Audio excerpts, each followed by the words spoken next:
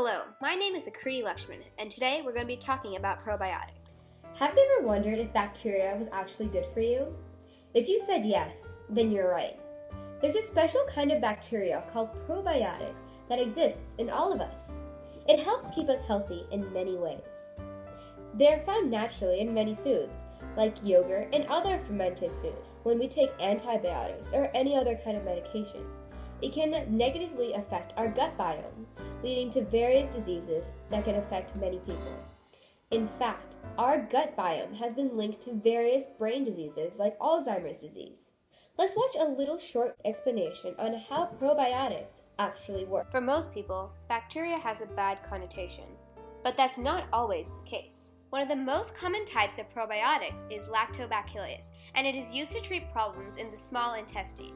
Another common probiotic is bifidobacterium, and it is used in the large intestine. LB and BB have been best friends forever because they live together in a house that we know as the digestive system. Most of the time, they're playing around and having fun, but they have one main duty: to protect their country, or in other words, us.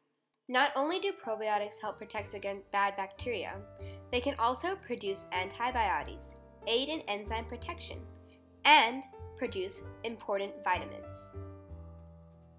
The digestive system is made of the esophagus, the stomach, the large intestine, and the small intestine. Sometimes bad bacteria, also known as pathogenic bacteria, can enter our digestive system and cause damage.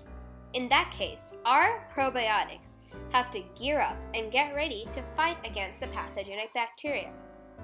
Most of the time, the probiotics are strong enough to kill the pathogenic bacteria and keep our gut healthy. But sometimes, when there's too much bad bacteria, we take a pill, also known as antibiotics, that will swoop in and save the day. However, when the antibiotics kills the pathogenic bacteria, it also kills the probiotics. While this may not seem so bad, this can actually very adversely affect our gut system. An imbalance in our gut can lead to various other digestive problems. Now that you know how important probiotics are for you and your body, I hope you'll try to get some for yourself.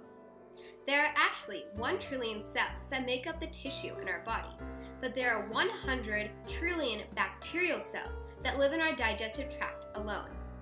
The symbiotic relationship between us and our bacteria helps keep us running.